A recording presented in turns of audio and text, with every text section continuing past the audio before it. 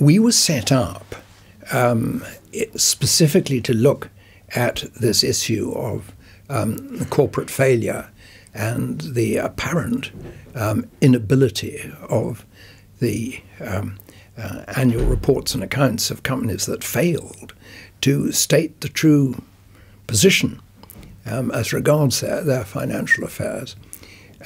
So the nature of the committee that we had was, first of all, strongly accountancy based. One of the reasons that, to my surprise, really, that I was asked to chair this committee was really because I wasn't an accountant.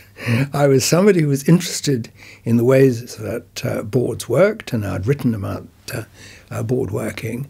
But nevertheless, the focus of the membership was in order to put right loose accounting standards, failures in reports and accounts, and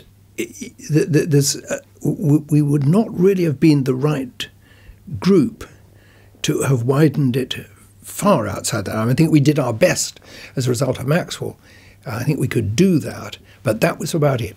We were careful when we published the report on the code to say that these are recommendations, clear recommendations and short recommendations, which you should implement, and then we said in ways which made sense in your particular circumstances.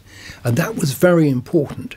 And one of the hopes that certainly I had, and I think other committee members had as well, was that the code would be aspirational, not setting a floor to, what had to be done, just, well, if we meet these points, that's it.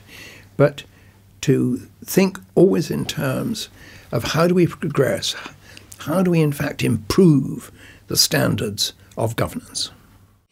It was difficult enough to provide what we felt was required, which was to get across to boards of directors and individual directors the extent of their responsibilities, because we found when we started that there was really widespread misunderstanding of what they were there to do, what governance was for.